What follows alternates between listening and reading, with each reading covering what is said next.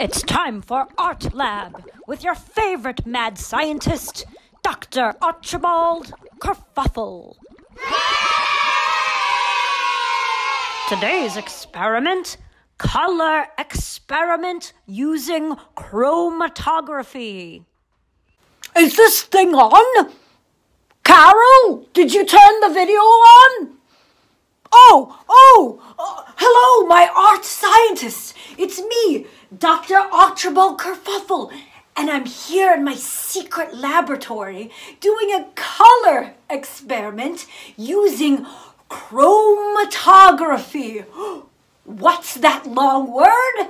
Chromatography? Why, chromatography is used in chemistry, and it means to unmix a mixture. And that's exactly what we're going to do today.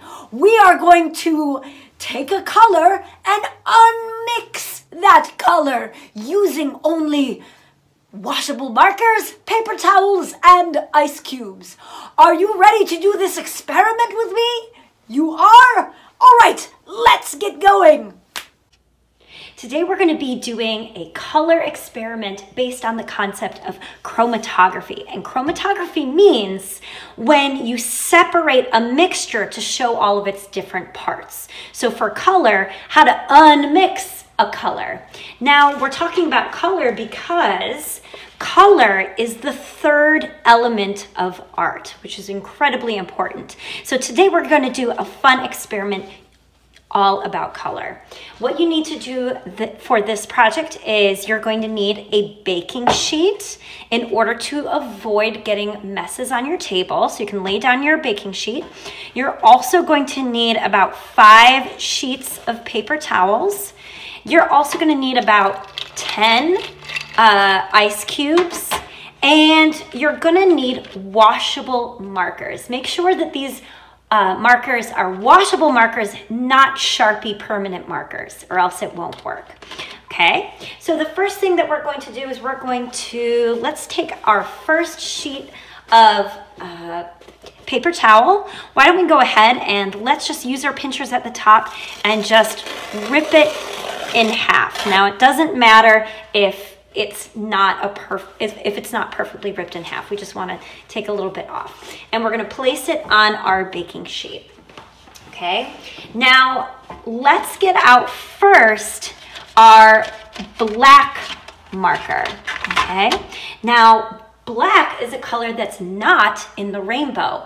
And it's really hard for us to know how to get black as a color. Well, this experiment is going to show what the marker company did to mix together to get up this black color. So what we're going to do is let's take out our black marker, take the cap off, and just in certain places on our paper towel, just color in a little section purely with that black marker. Leave a little space. Maybe color in a little bit over here. Color in over here. Just leaving some spaces in between these little colored in sections. Right in here. And let's do one more. Right in here. Notice how I left some space in between.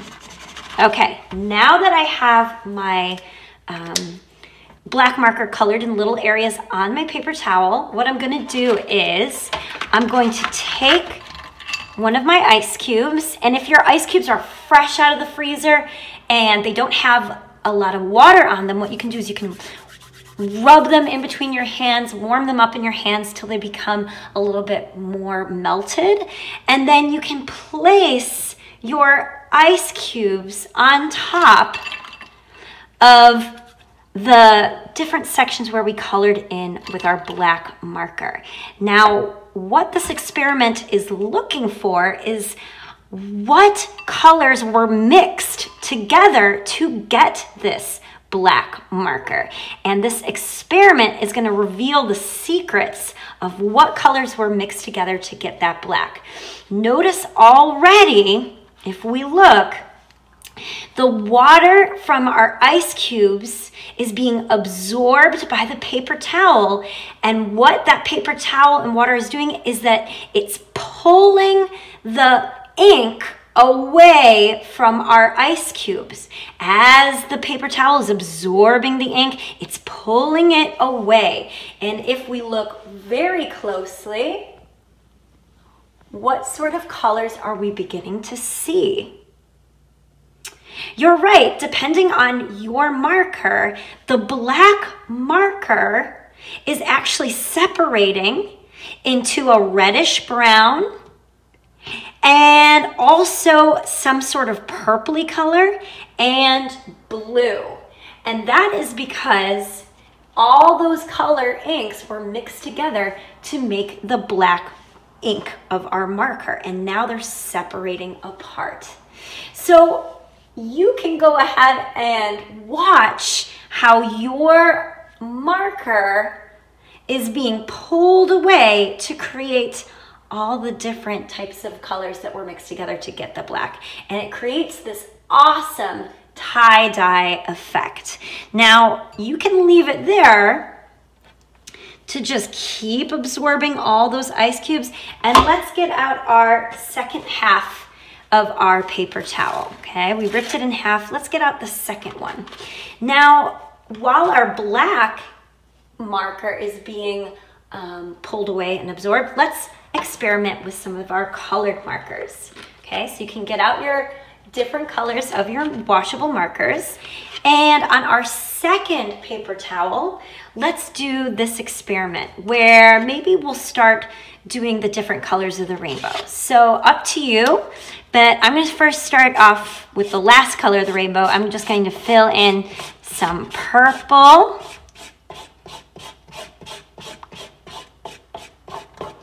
And then after purple, I'm gonna do my blue.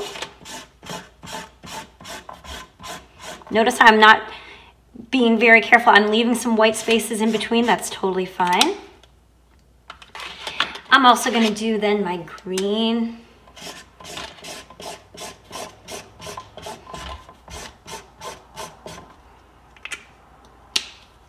And maybe I'll do my yellow.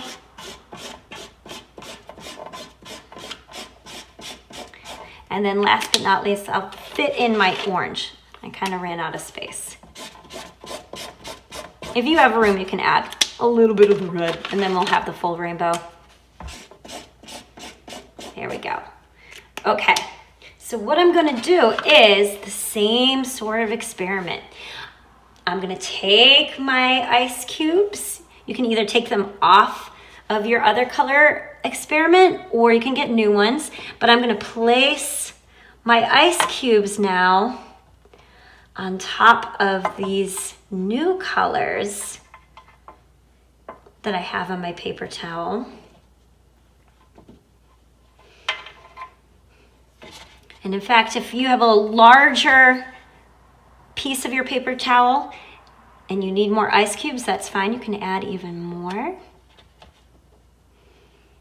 There we go. Now already look to see how the water that's being absorbed by the paper towel is pulling the ink away from the ice cube and outward. It's absorbing it and pulling that ink away. Now let's go into warp speed to see how this will look after our ice cubes have melted for a bit.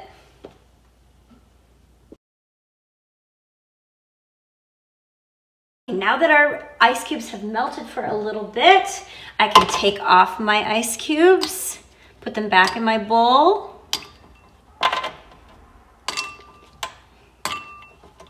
And let's take a look at the effect. Wow, so beautiful. Looks so tie-dye effect.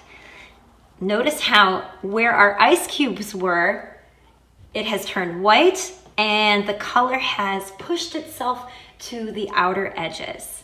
Amazing. So now that we have these two color experiments, let's have them dry so that we can do other ones. So what you can do is you can take out one of your sheets of paper towels And let's put one of our color experiments, the black, on one side. Let's put our other one on the other side. And let's put that in some area out of the way that's nice and safe for it to dry. Okay, then we can get out another paper towel. Let's rip it in half again. Let's take that one half and wipe off our baking sheet just to get all that extra color off. Great. And we can discard that, put it on the side, and you can get off that second half. Now this time you can put together any color combination that you would like. So why don't we take, say, yellow. You can pick any colors, but I'm just gonna pick yellow, and then right overlapping it, I'm gonna do green, okay, right next to it. Then maybe elsewhere I might pick red and blue, kind of overlapping them. Another side I might do purple, black. You can pick any colors you want. I'm just picking random colors. But I'm just picking two different colors that I'm curious to see if they mix together with the water, what would happen. Okay, so I'm just taking two random colors, kind of overlapping them, leaving some space in between. And almost ready for my ice cubes. Okay, that seems pretty good. So now that I have different kind of color combinations placed on my paper towel, I'm gonna take my ice cubes again and I'm gonna lay them on top of my color combinations. You can see already the ink is starting to travel outward and the colors are moving. So cool.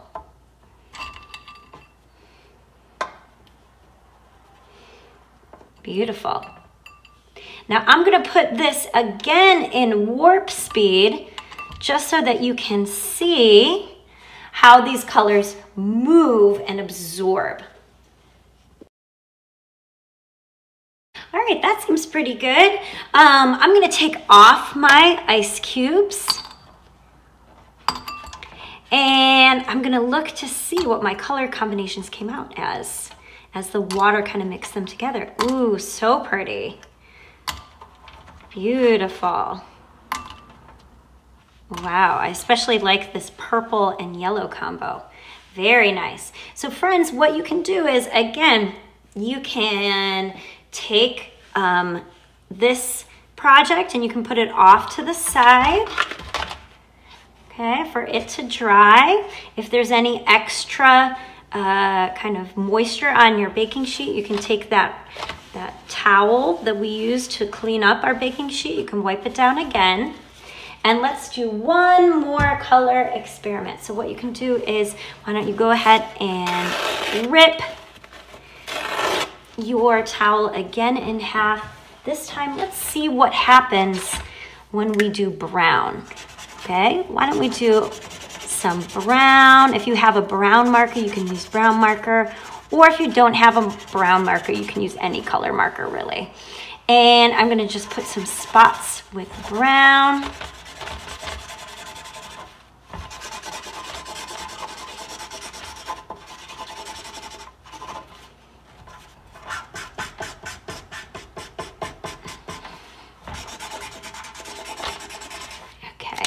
And also maybe I want to jazz it up and I'll put some of that black in between too. Again, you can use whatever colors you want for your color experiment. I just wanted to show you these neutral colors.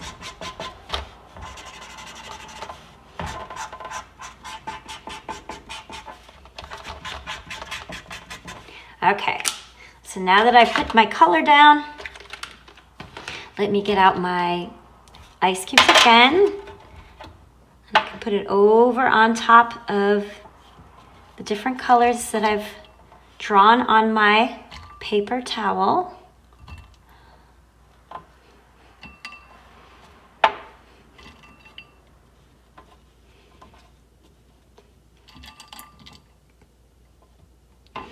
Looks like I'm running out of ice cubes. And if that's the case, that's okay. Maybe you can break your ice cube in half. There we go. Wow, already it's starting to break up the colors. Okay, I'm gonna go into warp speed to give this a little bit more time to melt. Okay, it looks like it's time for me to take off my ice cubes just to see. Wow. This is a really awesome combo. It looks like the brown that I used had a lot of red and orange in it, whereas as we know that black has like purple and blue and a little bit of red. These are really interesting. So now that I have these two experiments, let's get out one of those full sheets of paper towels. You can lay down one of your experiments on one half and the other experiment on the other half. And let's again put it out of the way to dry. Now you have one last half sheet of your paper towel, or if you have more sheets of paper towel, you can keep doing this experiment. Since I have this one last half, I'm just gonna do an experiment where I'm not even putting blocks of color. Maybe I'll just put some lines around of different colors and see what happens. So again, you can just experiment by maybe drawing something out, writing your name, or just putting lines. Up to you. Maybe I'll do that. Put different colors in different areas. And my favorite is black, of course. I love that one. I'll put some up here. All right, for my last experiment, I just put lines around. I'll put my ice cubes on it. If your ice cubes are melting, you can just take some of that water and just drip it on your paper towel. Up to you, but you can place those ice cubes, those last ice cubes around and see what happens when you let these lines start to be absorbed with the water. All right, I'm gonna go into warp speed just to show how this turns out.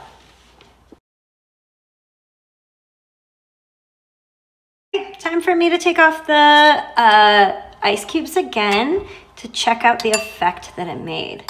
Wow, because I put lines on there, it kept more of the white space in between the colors. That looks really cool. All right, friends, so again, you can leave these color experiments just out to dry. You can leave them on your baking sheet. If you have access to the outdoors, you can put them outside and have them dry. And once they dry, they're gonna have this cool tie-dye effect. So let me show you some of the ones that I've dried already. Okay, here are some of the ones that have dried. And you can see they've still maintained that kind of tie-dye effect. Wow, really cool. So once yours are dry, you have an option. You can leave them as is, or if you'd like to, you can cut or rip them up and maybe glue them down on a separate white piece of paper with just a glue stick, and you can create some different collage with these. So you can even, once they're dry, rip them up, take some glue from a glue stick, put glue on a piece of paper, and then lay down whatever you've ripped and press, press, press, and you can even overlap some of these cool color experiment papers to make a new collage. Here, let's put one over here. Cool. So it's kind of up to you what you want to do with all your color experiment papers, but I hope you had fun with this lesson, and I can't wait to see yours. Well, my art scientists, I hope you had fun doing this color experiment using chromatography. But now it's time for us to go. See you later. How do I turn off the video? Carol! Carol, how do I turn off the video? Press the red button. The red button? Press the red button. I don't see a red button. Where is it? Carol? Okay.